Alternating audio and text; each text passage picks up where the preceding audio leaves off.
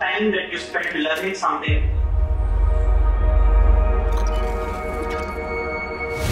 In many cases, you'll start using it then and there to create either value for yourself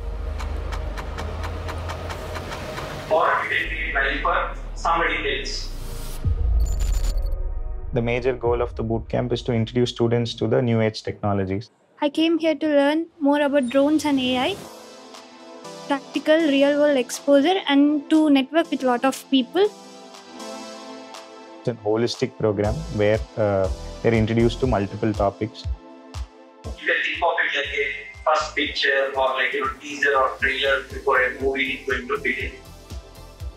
You'll get a flavor of what your 4 years at NIAT is going to be. So in the morning session, we have started it with IoT. We had a really good experience on how to do it, and we could get it even more better because of hands-on experience. This is the first time I am flying a drone.